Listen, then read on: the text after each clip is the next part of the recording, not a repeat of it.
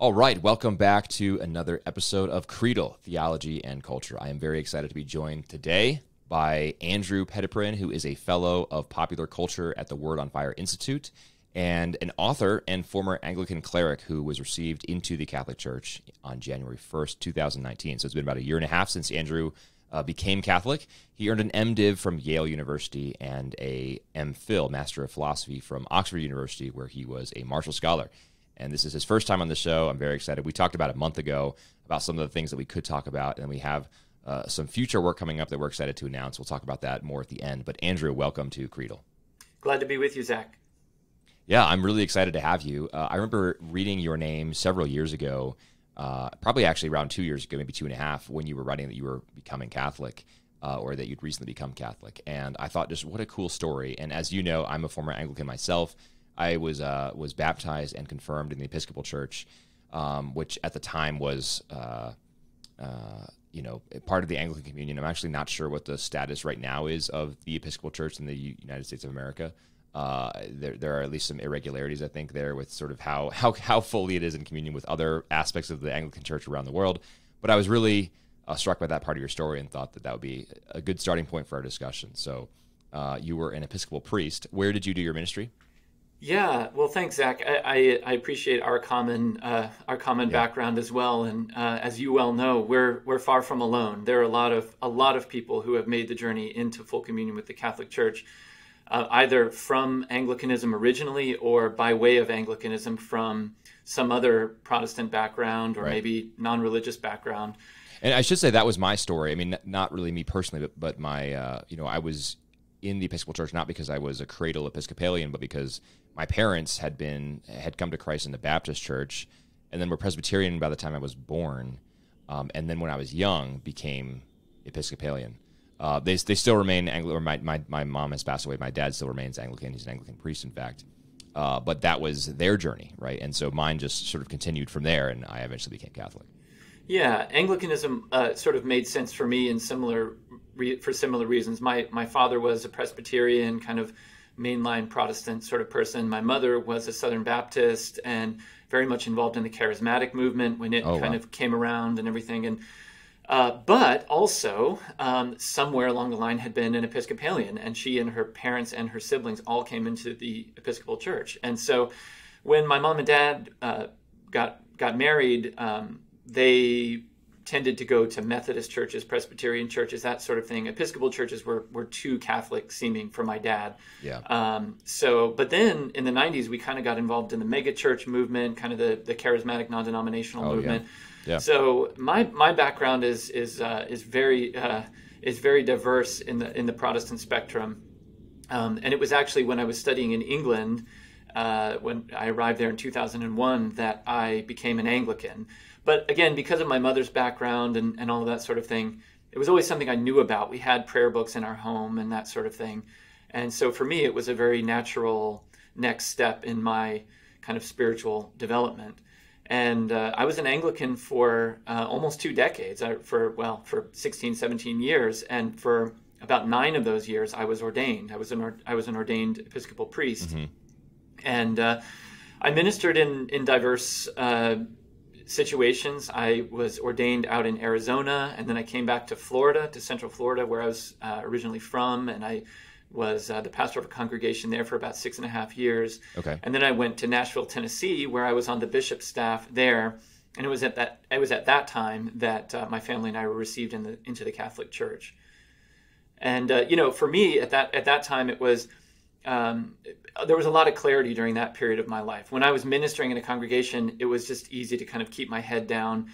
I was always bothered by certain things that were going on in the Episcopal Church, and there was always this sort of longing within me for this fullness of faith that I sort of knew deep down underneath was really the property of the Roman Catholic Church. But it wasn't until I got out of parish ministry and I was working in a more kind of administrative role that I was able to see the landscape better. And just providentially, people came into my life who helped me just kind of figure out where it was all heading. Yeah, that makes sense. What were some of the, some of the catalysts for your decision there? I mean, as you were ministering as an Anglican cleric, What were some of the things that you would think about on a regular basis that were either sort of pushing you away from Anglicanism or drawing you to Catholicism? Well, quite a few things. Even well before I went away to train for ordination in the Episcopal Church, I was kind of haunted by this idea that maybe I should be Roman Catholic. And that seed was planted largely upon the death of Pope St. John Paul II. I remember really strongly just feeling overwhelmed by that event and just watching the funeral and watching Pope Benedict become the Pope and just sort of becoming more and more enamored with him and learning more about Pope Benedict and coming to appreciate John Paul II. So, there was actually a moment of crisis a few years before I was ordaining the Episcopal Church, just kind of wondering about that. But, as a lot of people, especially Anglican clerics, will be able to tell you, there are, you have these moments where you're sort of really concerned and wondering about things, and then you kind of come through it. You talk to somebody who's sort of like, helps you kind of see, well, no, it's not time to jump ship now. And, there are just all kinds of ways to rationalize not becoming Catholic. And therefore, when the moment actually comes to become Catholic, to come into full communion, the only way that I can describe it is just as an inexplicable work of grace, because there are all these sort of intellectual things that are going on year in and year out. But then it is ultimately something pretty mysterious that results in that final push.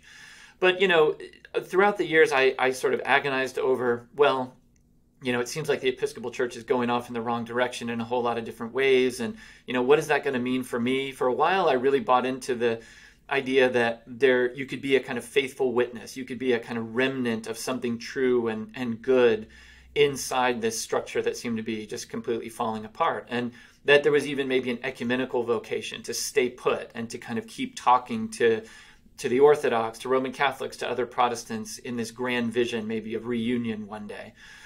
But what happened was in around 2017, when I moved to Nashville, several things happened, but one of the most important things was I joined this ecumenical reading group with a group of Anglicans and a group of Roman Catholics, including a couple of Dominican nuns, and also... Were they the Nashville Dominicans? Indeed. They were two of the famous Nashville great. Dominicans. Yeah. And, they just had this way, Zach, that I had never really encountered Roman Catholics like these women and like the other Roman Catholics who were in this group. They were kind and generous. They were theologically very, very sophisticated and astute. And they articulated for the first time that I had ever heard, or at least that I had ever paid attention to, the idea that I wasn't nothing as an Anglican, but that I wasn't everything. And that, in fact, I had gifts that I could bring into the Catholic Church, and that the Catholic Church was kind of rooting me on and cheering for me. And I discovered in these people willing to do anything for me to help me figure out how to come in and be a part of the fullness of faith with my family. So that was just extremely formative. In that reading group, we read John Paul II's document on ecumenism, Ut Unum Sint, which is really funny because I had read that as an Anglican a few years before that. And my reading of it, because I had read it with other Anglicans and some very, very smart Anglicans, my reading was that basically John Paul II was saying it's okay not to be Catholic, and you can just kind of stay put. Right. But reading it with these Catholics, I came away with a very different impression, namely this view that I've already said, that that non-Catholics had gifts to share, that we were separated brethren, that we weren't nothing, but that there was this incredible outpouring of grace that was going on in the world that was actually moving people towards communion. And the subtext of the whole thing was that communion means communion with the Vicar of Christ, with the Pope. Right. And once I kind of wrapped my mind around that idea, the train couldn't be stopped. And my family and I just decided to go ahead and go for it and come into full communion. Now, on the topic of communion, was the doctrine of the real presence a stumbling block for you at all as you were coming into the church? Or was it maybe a motivator for your entrance into the church? It was a motivator, though I have to say I had been, when I was at Oxford, I had come into the Church of England by way of a very high church setting, and a high church group of friends. In fact, my friends, some of them are Anglican clerics back in England, and they really articulated for me the idea that to become an Anglican was to become a Catholic, and that you could believe in the real presence. You could even use words like transubstantiation if you wanted to, which is very funny because, of course, in the 39 Articles of Religion. Yeah, I'm going to look that up actually right now because I was going to bring that up. But yeah, go ahead. I mean, yeah, we can go further with that idea, but I mean that was clearly a major line of division, right, between ultimately the Church of England's Protestant past and this Catholic vision that many people within Anglicanism had been striving for some time. But yeah, when it was finally the moment when this work of grace had come to fruition, I couldn't wait to really receive the body, blood, soul, and divinity of Jesus Christ. Again, as an Episcopal priest, I had to have some clarity in believing that what I was doing at the altar, which is the word that we used, that it wasn't nothing, that I wasn't giving my people poison, but it was some kind of manna, it was some kind of like food that was, it had some sustenance to it, but it was not the real presence of Jesus. It wasn't the body, blood, soul, and divinity of Jesus. And so, now as a Catholic, I'm still just in awe and blown away that I get to partake of our Lord every time I'm present for the sacrifice of the Mass. Oh, I know, it's amazing, isn't it? I like your description of it sort of as something that is something that at least signifies, right? So in that sense, perhaps we can say that the Protestant communion is a sacramental, right? It's some sort of sacred sign that points to something and helps people elevate their minds to something, but it is not the body and blood of Jesus Christ. We can say that definitively because of the nature of the sacrament and the holy orders that it requires to validly confect the Eucharist, etc. But yeah, I did want to bring up the 39 Articles, which you mentioned, and this has been a frustration of mine, or it was a frustration of mine when I was Anglican, because it's very difficult to pin down an Anglican on what exactly he believes vis-a-vis the next Anglican in line, because it's such a big tent, which some have suggested to me is actually a virtue of Anglicanism, right? That it is such a big tent, and that everybody can sup together at the Lord's table and believe many different things. But there's no, I think the line is unity in essentials and diversity in non-essentials. But the problem is that there's no unity of agreement on what the essentials are, and so you quickly sort of break down from that. And so when I was thinking about becoming Catholic, I had Anglicans talk to me and say, "What are the main motivations? What is it that you see?" And one of the biggest ones for me was the Eucharist. And one Catholic in particular, or one Anglican in particular, who's a cleric, said to me, "Well, you can believe that and still be Anglican." And I was like, well, first of all, let's talk about the 39 Articles, right? You can't, if you're following the 39 Articles, which is the historic creedal expression of Anglicanism. And I'm reading right here from Article 28 of the 39 Articles. The supper of the Lord is not only a sign of love that Christians ought to have among themselves one to another, but rather it is a sacrament of our redemption by Christ's death, insomuch that to such as rightly, worthily, and with faith receive the same, the bread which we break is a partaking of the body of Christ, and likewise the cup of blessing is a partaking of the blood of Christ. So there's certainly some real presence there, right? There's an idea of the real presence that is not the same thing that we describe as transubstantiation, and that is clear in the next line, which says, transubstantiation, or the change of the substance of bread and wine in the supper of the Lord, cannot be proved by holy writ, which is Holy Scripture, but is repugnant to the plain words of Scripture, overthroweth the nature of a sacrament, and hath given occasion to many superstitions. Right. The body of Christ is given, taken, and eaten in the supper only after a heavenly and spiritual manner, and the mean whereby the body of Christ is received and eaten in the supper is faith. So the real presence, obviously, in Anglicanism is a spiritual presence. It's real, but it's spiritual, and the 39 Articles clearly reject transubstantiation. But as you say, rightly, there are some Anglicans who embrace that and say you can do that. And I think that's frustrating, first of all, from just a sort of creedal dogmatics perspective, right? Like, what is it that we believe as Anglicans? I don't know. Yeah. I can't pin it down. And then second, this person who suggested to me that I could be Anglican and still hold to transubstantiation, I was like, that's not the point, right? The point is not I want to be able to believe what I want to believe. The point is that I want to be in a communion in which everyone believes that. That's right. And then like the naysayer would say, which is totally fair, look at that Pew survey, right? Like 25% of Catholics actually believe that. But it's not so much, I guess, about whether or not all the people believe perfectly as they should, but what is the universal teaching of the church, right? And on that point, the Catholic Church succeeds. Right. And, it's been said by wiser people than I that to be a Protestant is essentially to be your own pope. And there's a funny kind of way in which that expresses itself in Anglicanism, where you can say, I'm Catholic. You can even say, I recognize the authority of the Pope.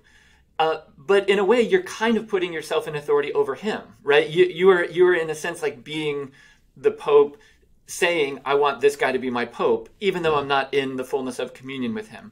Right. To me, it just became one kind of mind game after another to justify staying out of communion. To me, it was just a joyful surrender. I mean, it was just a moment to say, thank you, Lord, that I don't have to be in charge of my own dogmatic program anymore, which may or may not intersect with the teachings of the Catholic Church.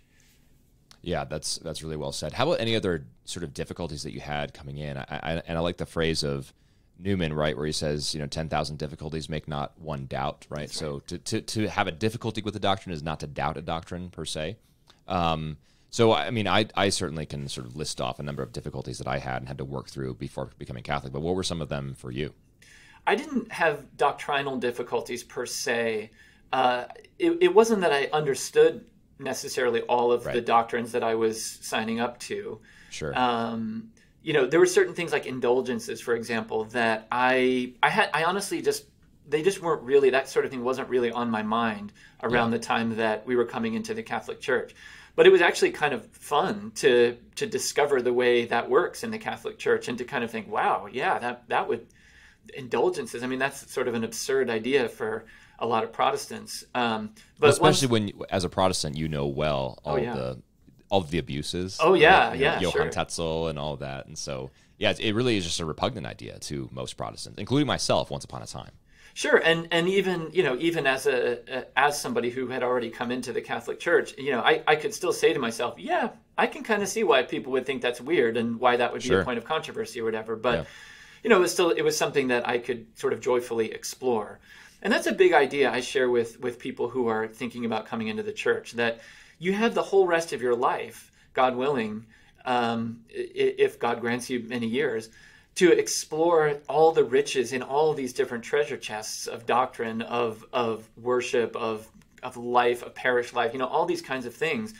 And I'm still just enjoying those riches, because back in Anglicanism, we were very strict on this idea of, as you were articulating before, of essentials and then adiaphora, right? There's this whole category of thing that we use this Greek term adiaphora, all these like sort of extra things, which you're welcome to believe, but you don't have to. To me, it's just so much more enjoyable, so much richer a life to be in the Catholic Church where the church says to us, yeah, all this stuff is what we believe. I mean, there may be times in your life when you're sort of, kind of more interested in this than in that or whatever. But I mean, there's nothing particularly optional. I mean, it's just all there and it's all for you. Enjoy it, make use of it, live into it. Yeah, that is nice. I have heard Protestants, though, criticize converts like you and me because we just sort of gave up our freedom of thought. We gave up the hard work of discerning, right? And that's a misunderstanding, I think, for a couple of reasons. One, just sort of submitting to the authority of the church, if indeed it is Christ's church, is not the same thing as being lazy or just giving up your own discernment. And second, there are plenty of things that the church has not dogmatically defined, right? So I think, for example, of the debate between Bonesianism and Molinism, and how God's predestination interacts with our free will, right? That's not dogmatically defined, and you can be a Catholic and be a Bonesian or a Molinist, right? Yeah. So as just one very specific example of things that you can still sort of discern and pray through. Now, maybe the church will define in the future, and if so, I will gladly submit to her judgment one way or the other on that specific topic. But until then, there are plenty of ways that we can exercise our theological muscles and try to discern and pray through plenty of issues. Yeah, I mean, to me, there's so much more freedom within the doctrinal boundaries of the Catholic Church. I mean, when you're sort of trying to just make sense and form your opinion individually about every single thing. I mean, it can just be it can be crushing to your soul. Yeah. I mean, you just don't know where to go. You kind of almost shut down. At least I did. Yeah, no, totally. I think that's a reasonable thing to do. You mentioned, how you were considering sort of being in this, in staying put and having this sort of ecumenical ministry. That's another thing that was suggested to me as well. And more particularly, the person who said this to me said, your clan, your tribe, your family is a Protestant family, and you should just stay there and do the Protestant thing because that's what you do. And you can help to, work towards ecumenical unity, etc. But your clan is Protestant, so you should remain Protestant. And not that I thought that argument was sort of ridiculous on its face. I think it's your argument is a better one, right? That my ministry as an Anglican cleric is to sort of be a bridge, right? And I can sort of help heal these divides. I can be a bridge as the via media, right? The middle way. I can be a bridge between these sort of more, these less traditional expressions of Protestantism and the Catholic Church or the Orthodox Church, etc. But in your conversion, did you contemplate the Orthodox Church? Was that a factor in your mind, or was it always a draw to the Catholic Church? I certainly did contemplate the Orthodox Church, especially several years before I became very serious about the Roman Catholic Church. And I have found that a lot of Anglicans, they sort of use the Orthodox Church as a release valve for staying Anglican. Because you're able to, especially if you subscribe to something like a branch theory of Catholicism, which is, I think you have to subscribe to a view like that if you want to consider yourself both a Catholic and can you explain that for listeners or viewers? Sure. Well, the branch theory, says something like there is a thing called the Catholic Church, but it can, to kind of co-opt the language of Vatican II, it can subsist in different bodies. Right. All of which have wounds in them. That's like something like what Michael Ramsey will later say in the Anglican context. So you can be Roman Catholic, or you can be Anglican, or you can be Orthodox, and maybe one or two other things. But maybe Lutheran. Maybe Lutheran. It sort of depends on. Again, though, it depends on. It's like, well, who's defining what the marks of Catholicism are, right? Right. So it becomes pretty murky pretty quickly. But the idea in particular that the Orthodox are out there, that there's this group of Christians who believe in bishops, who believe in sacraments, all these sorts of things, but they don't subscribe to the supremacy of the Pope. Mm-hmm. That is something that I think a lot of Anglicans take a certain comfort from. Yeah. And I've known a lot of Anglicans who then have kind of thrown themselves into like Orthodox spirituality and that sort of thing, and even tried to kind of like articulate that for Anglicans, to say like, well, sure, Catholics pray, Roman Catholics pray the Rosary, we can pray the Jesus prayer, or we can, sort of things like that. Yeah. I, however, ultimately just came to believe that it really did all come down to the ministry of the Pope. Mm-hmm. Some may disagree with me, but I mean, my appreciation of the Church Fathers ultimately led me back to really believing that the ministry of the Pope was intended for the Church from the beginning.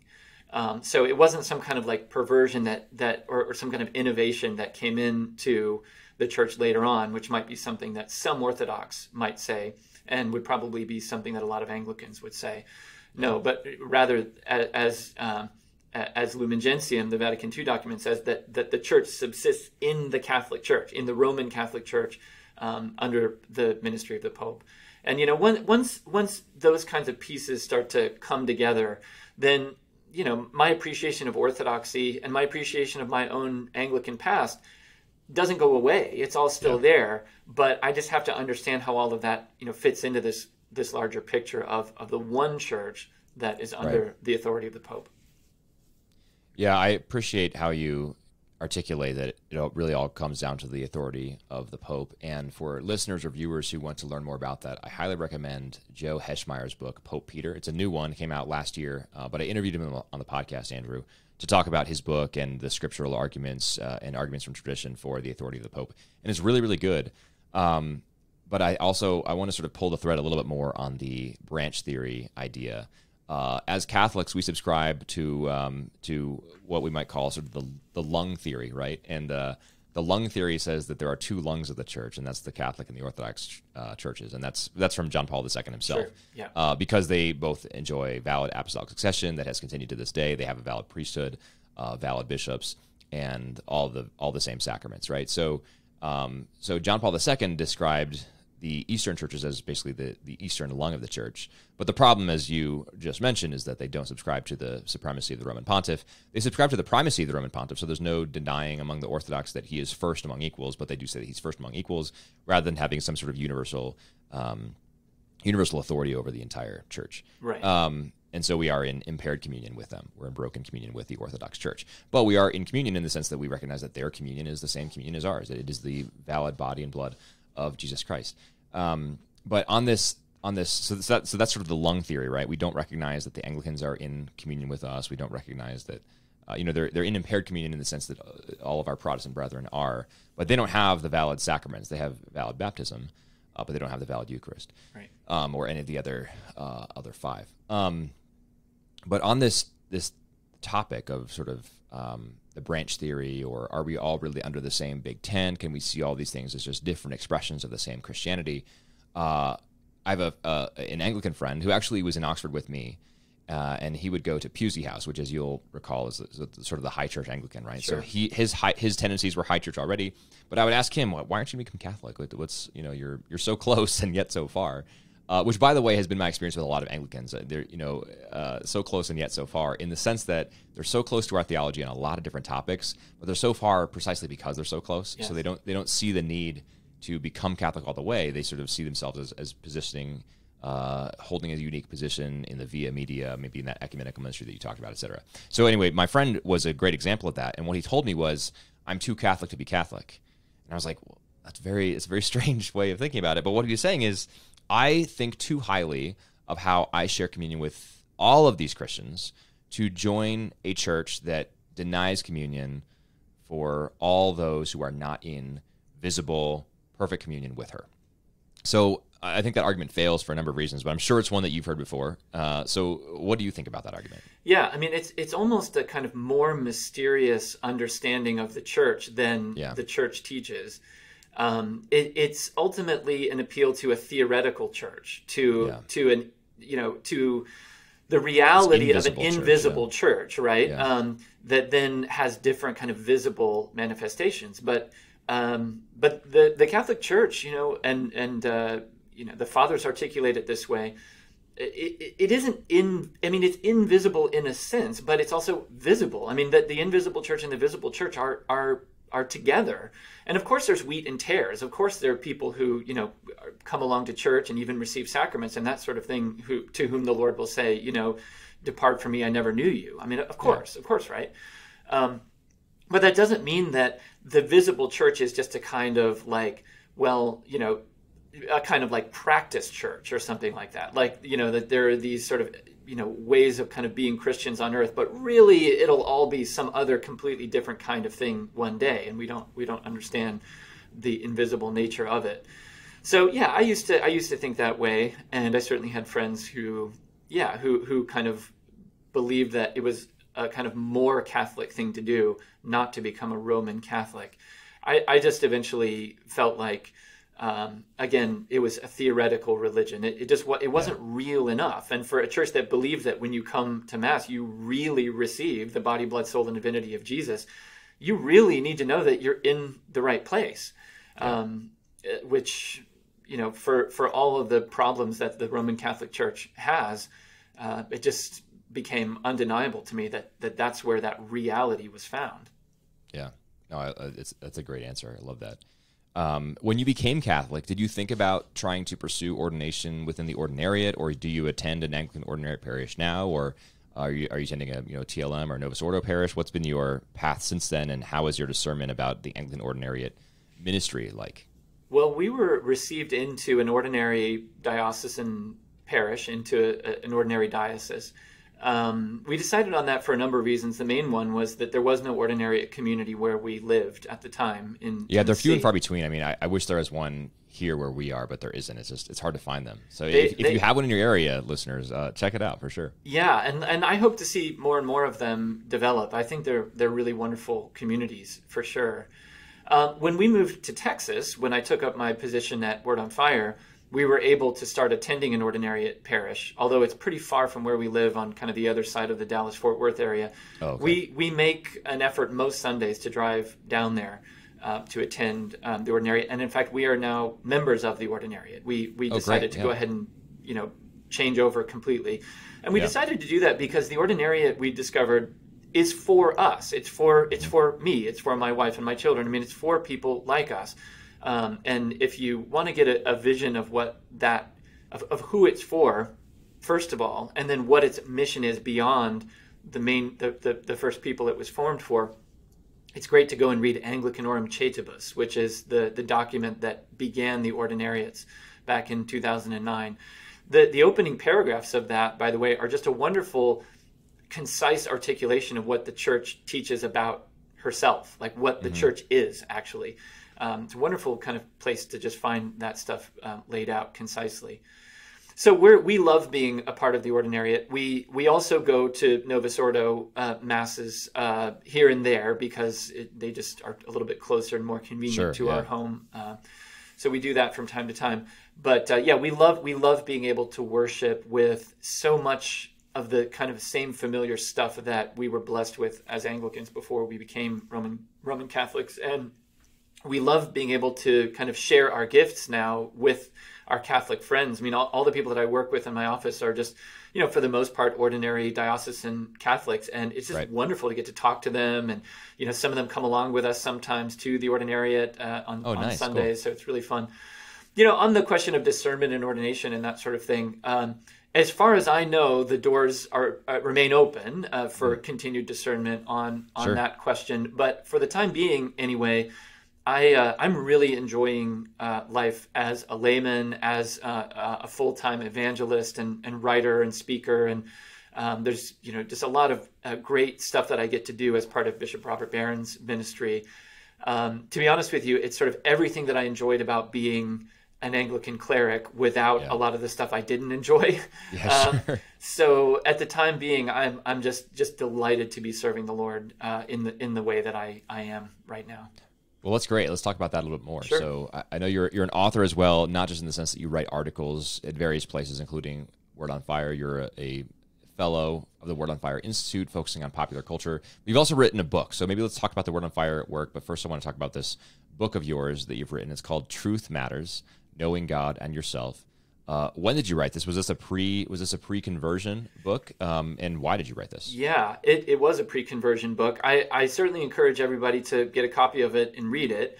But I have a funny relationship with the book in certain respects because it is a book that I was writing as I was, and definitely a book that I was completing as I was very much in the throes of this crisis of whether I was supposed to become Roman Catholic. Yeah. So, and it's written for an evangelical publishing house who gave me a book contract because they realized that among evangelicals, there's this burgeoning idea that doctrine matters more, that liturgy matters more, that that beauty matters more, that there are all these sorts of things that are sort of mattering more and more to evangelicals. And so this publishing house, New Growth Press, gave me a contract, and they were, it was a wonderful arrangement. That I got to write this book for them. But as I discovered, as I'm writing a book about truth, that the truth of Christ in the Catholic Church just preyed upon me more and more and more. And so by the time I finished the book, I couldn't basically finish the book saying, actually, I think everybody ought to just go and become Roman Catholic, because I wasn't quite there at that moment. And plus, the publishing house wouldn't be happy with you if you were. They weren't going to be happy with it, exactly. So I was trying to write a book that was, kind of in the vein of the vision of being a Christian that C.S. Lewis articulates in Mere Christianity. Sure. This idea of what are the basics, what are the things that are kind of life-giving from the tradition that everybody who calls himself or herself a Christian really needs to embrace. So that's kind of where that book came from. And if you were to read it today, you would find certain things that you might go, oh, that's maybe not quite the way that I would see that phrased in the Catechism of the Catholic Church. But I hope very much that you wouldn't find anything in there that is completely repugnant to Roman Catholic doctrine. But you're not going to find me appealing ultimately to, repenting and returning to the authority of the Pope, unfortunately. Makes sense. But Well, is there a follow-on book in the works where you sort of round out the story and tell the rest of it? there's not presently. That book is kind of just sitting on my shelf as I wonder eventually how to do some kind of follow-up to it. At the moment, I'm so busy writing about culture stuff and working on various projects about film and faith and all kinds of other projects that in some ways that the idea of coming back around and maybe revising that book or writing a companion volume to it has had to wait. But I think at some point I'll come back to it. Sounds good. Yeah, you add it to the long list of things to do. There's never enough time, and always so many good ideas. Indeed. So. Yeah. Well, let's talk a little bit more about your work at Word on Fire. Then you're the fellow of popular culture at the Word on Fire Institute. Tell my listeners and viewers, first of all, what the Word on Fire Institute is. How they can become members if they'd like to be, and then tell me a little bit about some of the work that you've been doing there as the pop culture guru. Well, the Word on Fire Institute is a wonderful endeavor that we're engaged in here.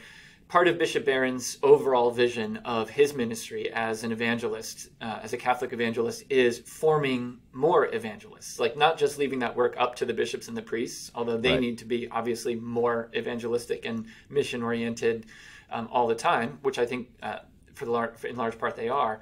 But we also need to continue to grow into this vision of this universal call to holiness, which is a big piece of what Vatican II teaches.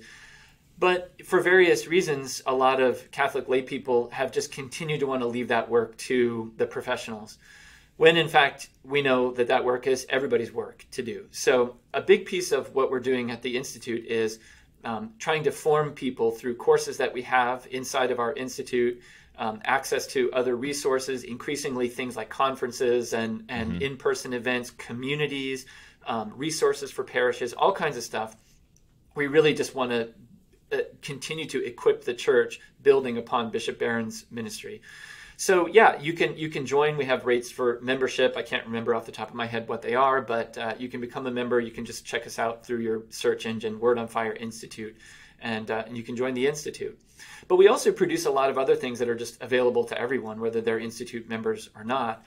And one of the things that I've been getting to do lately is not only do a lot of writing, but also some filming for projects that we're doing that are going to be public facing, that everybody will have access to in the coming months and in the years ahead, including a theological film commentary series, which I filmed last month, and they should be available on YouTube this fall. And then another series in the works for next year and other things besides. So, it's just kind of a dream job, really, to get to come to work every day and to get to do theology, but also to get to engage with cultural stuff and just sort of, what's going on in the world and how does the church need to be involved in that. I've got a great group of colleagues here who have different specialties like education and apologetics and family life, parish life, all kinds of different things going on here. So, good times ahead for us at Word on Fire, and we hope that we can be a blessing to the whole church. Yeah, it's been exciting to watch the Word on Fire vision and ministry just expand, even over the past 3 or 4 years. Certainly since I became Catholic 6 years ago, it's a flourishing ministry, and it's been cool to behold. And I'm really happy that you're plugged in there, and I've appreciated some of your work. It might be funny. Some people think, why do they have a fellow of popular culture, right? But you're not you're not going on and posting TikToks, right? It's not that kind of pop culture. It's right. It's art, right? It's film, cinema, music, things like that. It's these the life of the people, right? Popular culture. Right, and it's very much in the vein of what Bishop Barron has always done. I mean, when I was still Anglican, I was drawn to Bishop Barron's YouTube videos where he did his own film commentaries and music commentaries. Well, I was just watching one the other day. In fact, I sent this to Larry Chapp. I told you that Larry and I do a monthly conversation, and Larry's a big Coen Brothers fan, but he's never seen A Serious Man, and so I sent him a recommendation to watch A Serious Man, and then I included with it a 2009 video from Bishop Barron where Bishop Barron's talking about The Serious Man. And giving his commentary on it. And that's a fantastic film, by the way. Love it. And Bishop Barron's commentary is great. Yeah, and, Bishop Barron, as a bishop now, he made a lot more of that sort of thing as Father Barron, and he still does it a lot as Bishop Barron, but it's just wonderful now that as his ministry as a bishop, continues to keep him very busy, and he's writing all the time and speaking and doing so many things that I get to be involved in some of those things that he's always done also. Yeah. That I get to comment on films and all of that sort of thing. And as you say, it's not just we're not just trying to embrace the spirit of the age. We're not right. We're very, very carefully curating the things that we want to talk about and the things that we want to point people in the direction of. I'm a big believer in the fact that in some respects we don't have a popular culture anymore. We have, we still kind of believe in this mid 20th century idea where we all have a lot in common, and it's just a question of sort of identifying those things that everybody knows about. Well, nowadays, it's not really like that. I mean, there are all kinds of different cultures, not just one popular culture. And so, we have an opportunity to kind of say, well, we're involved in various different cultures. We're kind of dipping our toes into all kinds of different things that are going on. But we also want to kind of evangelize for culture itself, to say that there are things that we ought to, embrace, beautiful things, wonderful things, that people can certainly find inspiration from and be drawn into the church, but also are just sort of good for everybody. Yeah, there's I like your point about various cultures, and that rings true for me, but I also think there's a really strong popular anti-culture in existence today. And we can talk about that probably maybe at length on another discussion of sort of what I mean by an anti-culture. But my wife and I have been watching Ted Lasso. I don't know if you've seen that. Oh yes. And so there's this one footballer, one guy on the team named Danny, who's from a Latin American country. I don't know which one, but he always says football is life, right? And that's sort of his mantra. And the first episode, he's heavily involved in the first episode of the second season, and has to sort of recover that sort of culture idea, culture meaning life, right? And so for him, though, he looks at these things that are going around him, and he sees life, and he sees beauty in them, and he gets vitality from them. I think too many of us today look around and just see nothing but death and despair, and so that's kind of what I'm getting at with an anti-culture. There's rather than an impulse to make beautiful things and recognize life is beautiful as it is, and make it more so. We sometimes, I think, just sink into despair and fail to see the beauty and the vitality of the world around us, and that gives rise to an anti-culture. So you have your work cut out for you, I guess is what I'm saying. Well, I certainly do, and it is an awesome responsibility, but so far a lot of fun. Yeah, that's great. Yeah. Well, so I want to take an opportunity just to tease briefly kind of what you and I have been cooking up for the coming fall. And so this is the first time that my listeners and viewers have seen or heard of this. But I'm putting together with Josh Goldman, a collaborator of mine, a new podcast that's going to be talking about various films, one season at a time, one director at a time. And so season one, we're going to be probably looking at the work of Christopher Nolan. And Andrew, you have agreed to come on board for that and help us break down a variety of Nolan films and look at all of the various themes throughout. And so we'll be releasing that sometime this fall, and I'm really excited to have you aboard, Andrew. It'll be fun. Well, thanks, Zach. Yeah, I'm thrilled to be joining you, and it's great to actually maybe model for the world good conversations about wonderful things and beautiful things. I grew up this way, like talking to my cousins and my friends and stuff about movies that we loved and albums that we loved and that sort of thing. And there was a real spiritual connection in that. So, yeah, I think that Christopher Nolan's films are so rich and so valuable for Christians and non-Christians alike. But I think especially for us as Catholics, there's really fertile ground there to explore together. So I appreciate your inviting me into that project. Yeah, for sure. No, I'm super excited. I've been, just the past couple nights, I've been watching Tenet, the newest Nolan film. Yeah. And it's remarkable. And it's just a reminder. I mean, I was telling my wife as we were watching it last night, I don't think there's anyone else today who could make this film. This is just like Nolan through and through. This is a hallmark Nolan. You're watching it thinking, what in the world is going on? You see like the geometric lines that he likes to employ, and sort of a lot of the sort of dark gray hues throughout. It's just quintessential Nolan, and I'm loving it. So I'm really excited for our future conversations this fall. So more to come on that for viewers and listeners. Great. Before I let you go, I know we're at the 45-minute mark, so we're almost out of time, but I did want to ask you about Mare of Easttown, because I saw you, actually I watched it at your recommendation. I saw your article about this at The Word on Fire, and thought, oh, this sounds like a show that I should check out. So my wife and I watched it, and it was phenomenal. I mean, it was dark, it was depressing, it was gut-wrenching, but it was also real. That's the word I would use, I think, to describe it. It was real. And so we get glimpses of, it takes place in a western Philadelphia suburb called Easttown, confusingly. We get glimpses of people whose lives have been upturned by opioid addiction, by divorce, by loss of siblings, loss of sons, loss of children. And it's a really just gut-wrenching examination, I think, of the human condition. But I watched it on your recommendation, so I wanted to ask you a little bit more about what you thought and why you think people should see it. And if people go from here and turn it on, what should they be looking for and thinking about? Yeah. Well, I think Mare of Easttown is definitely one of the better shows that we've had in recent times. There are a lot of good shows. Yeah, but I think that it's very timely, as you say, because it touches on, a lot of brokenness that we're kind of dealing with in the world today. It also deals with racial things and with men-women things. I mean, just all kinds of stuff that's going on in that show. For me, though, and I need to be careful how I talk about this because I don't want people to get the wrong idea, but this is kind of part of what I do in my work, is I think that the main character in the show, Mare, played by Kate Winslet, is really a kind of Mary figure.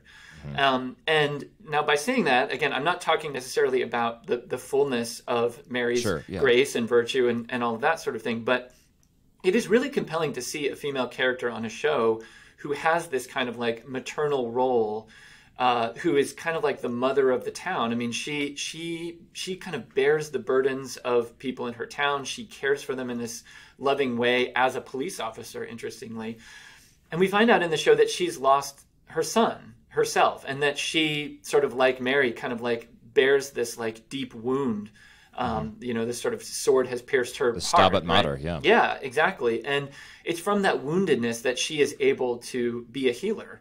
Now, she has all kinds of problems of her own, and she makes a lot of mistakes, obviously that our Blessed Mother would not make, that sort of thing.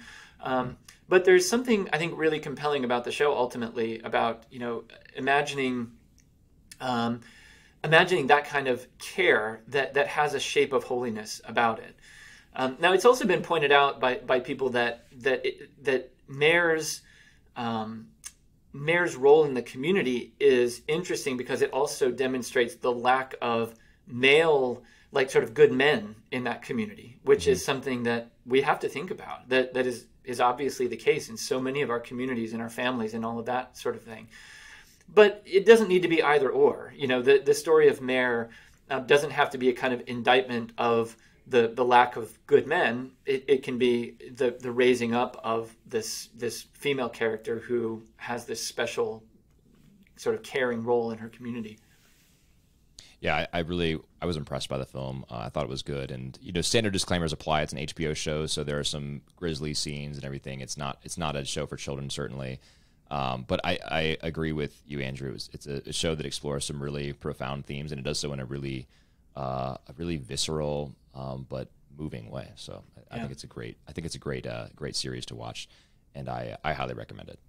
I guess the only other question I have for you, and maybe this is a longer discussion, and I think we'll probably get into some of these discussions in the fall as well. But you point out that Mare in Mare of Easttown is a type of Mary, and the theological principle here that also goes in scriptural exegesis applies, that a type is never greater than the thing it represents, right? And so you're certainly not comparing Mare and Mary in that sense, but you're saying that there are elements of there are sort of Marian dimensions to Mare's identity here, right?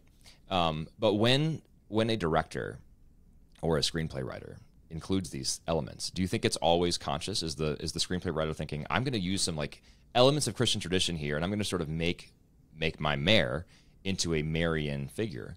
Or do you think this is something that's almost an expression of the human heart, these eternal laws that are written on our hearts, that people even unconsciously can recognize the fundamental truths of what we hold as Catholics, and that those things make their way into art? And maybe it's not an either or, right? Maybe it's a sort of a bit of both here and there, and it obviously depends on the situation. There are some directors and screenplay writers who clearly are much more intentional about doing those themes, but I guess the question is, can it be unintentional? Yes, I think it can be unintentional. it's always hard to know unless the director or the writer just comes right out and says, this is what I meant, or this is what I didn't mean. I think in the case of Mare of Easttown, I think some of it must be intentional, though, because the church features in the show. I mean, even though the final episode is called Sacrament, right? Indeed, right, and I mean the not to give spoilers here, but I mean, the final episode features the whole town gathered in a church.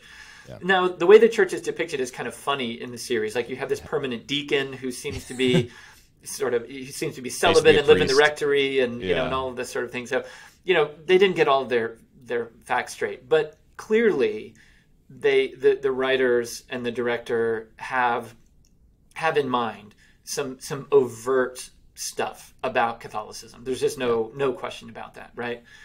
But in other shows, you mentioned Ted Lasso. I mean, I think in some respects Ted is a kind of Christ figure in certain respects. I mean, he is somebody who is selfless to a fault. He always seems to bring out the best in people. He finds just the right way to kind of clearly demonstrate that he wants the good of the other that's in his midst, right? But the show, to me, seems to be it really does seem to me that the writers are kind of oblivious to the Christian the Christian's sort of sensibility that carries. So I mean, I think we still live in a Christ-haunted world to some degree. I think it's interesting that some of the best things that we'll be watching, some of the most important pieces of art, some of the most popular things, even things like Ted Lasso, are going to have those undertones. Yeah. Whereas more nihilistic things are maybe going to kind of get the applause of the critics, but are probably not going to catch on. That tends to be the way that I sort of survey the landscape of, and that may change. Things are grim in certain respects, but I do think that's a very important thing that we can do as kind of as Catholics who are interested in culture, is to keep pointing to those things like Ted Lasso or whatever, and say, aha. Yeah. Now there's something there that I wanna connect for you. Right. No, I appreciate you saying that. And Christ Haunted is a reference to Flannery O'Connor, right? Who referred to the South as Christ Haunted. And Flannery is one of my absolute favorites. Just one of the greatest writers of all time, I think.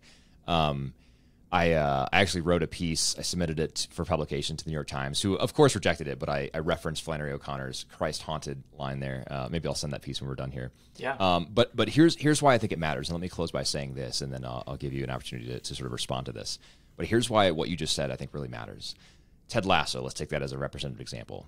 The writers on the show have no idea, presumably, that they're incorporating these Christian themes. Have no idea that they're making their main character, who's a funny, affable, really warm-hearted, lovable guy, into a Christ figure. They have no idea. We don't think, right? We can pretty safely presume that they're oblivious to that. But that figure is really compelling. Ted Lasso is a hit show for a reason, because that Christ-like figure at the center of it is really, really compelling and helps people get excited about reality, right? I mean, football is life, right? In the words of Danny, the footballer who I mentioned earlier. And the reason that matters is because people can get excited about Christianity and about Christian themes, even if they don't exactly or explicitly sort of recognize the lines paralleling those. And so your work as a fellow in popular culture at Word on Fire, and really the whole broader work of Word on Fire, the whole broader work of the new evangelization, let's cast the net even wider, is about doing that. Is about helping people recognize what's going on here. Is about helping people see the truth of Christianity and get excited about Jesus Christ and the church, which is his expression here on earth. So that's why it all matters. But I'll let you respond to that real quick. Yeah, I mean, we don't live in Christendom anymore. There is no Christendom, and we can't coerce people into becoming Christians. We can't, we can't, we can only sort of try to highlight the compelling nature of the gospel itself, which we believe it is. We believe that it is so profound and powerful and life-giving that it's irresistible to those who really look at it seriously. And so, we need to kind of go all the way back to this biblical strategy, to be honest, that certainly the new evangelization talks about, of sowing and also reaping these seeds of the word, that these seeds that have been maybe unwittingly scattered in the culture, that we're able to cultivate those and then sort of help bring those to harvest for people to be able to see the truth of the faith. Now, I mean, is it all going to be, easy, or are we going to see, mass conversions or whatever? Maybe not. I mean, this is a weird and difficult time for the church. There's no doubt about it. And it might get worse before it gets better. But who cares? Who cares? We do the work, and we leave the growth to God, believing that, that what we do will not go into the void. The Holy Spirit gives the increase, right? Yeah. Well, thanks, Andrew. Really appreciate the time today. I think this is a great discussion. I'm looking forward to our future discussions about films this fall. So to my listeners, stay tuned for that. We'll be doing the new podcast, as I mentioned, focusing on the work of Christopher Nolan. And Andrew will be joining me for those conversations. So I'm super excited to get to work on those, and we'll be releasing those later this fall. If you want to follow Andrew's work, go to andrewpetiprin.com, which is his website, or just go to the Word on Fire Institute, and you can read a bunch of things that he's written there. And then he mentioned he's got the forthcoming YouTube videos, kind of film theological commentaries this fall as well. So stay tuned for those. And I will link to Anglicanorum Coetibus, which is the Anglican Ordinariate document that Andrew described earlier. And I'll link to Mare of Easttown as well, if that sounds interesting to you. And I'll also link to Andrew's website and his profile and Word on Fire and book and all of that good stuff. But Andrew, thanks so much for joining me today. Really appreciate the conversation, and I will talk to you soon. Thanks, Zach. And to my listeners, thank you for tuning in to another episode of Creedal. If you have a question for Andrew, feel free to reach out to me, and I'd be happy to pass that along to you, Andrew. So send me a note, zach@creedalpodcast.com. Any other thoughts, comments, gripes, concerns, complaints, send them along my way as well, zach@creedalpodcast.com. And until next time, God bless you.